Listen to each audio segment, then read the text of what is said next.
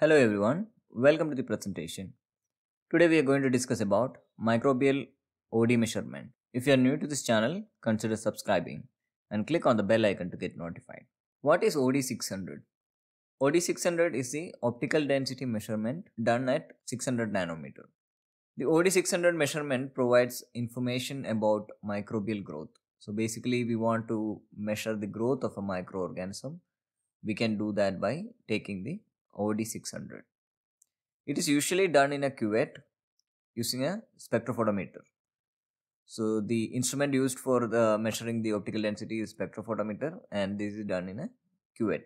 Glass or quartz cuvette can be used for the OD measurement. And this has applications in various areas like protein production, antibiotic resistance monitoring, etc. For protein production, it is important to know the growth of microorganism and the protein induction to be done at the exponential phase of the growth.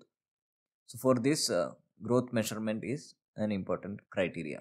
This is also useful in antibiotic resistance because the bacterial growth can be monitored by incubating in a different antibiotic containing media.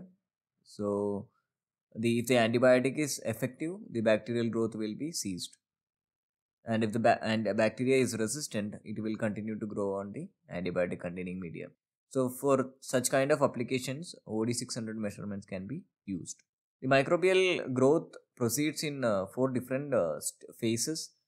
They are the lag phase, log phase, stationary phase and the death phase. Lag phase is the initial phase where the bacterial cells gets adapted into the new media, and the next phase is the log phase, wherein the bacteria starts to grow exponentially utilizing the nutrients. As the nutrients level comes down and the toxic products accumulates, it reaches a phase called the stationary phase, and this is followed by the death phase.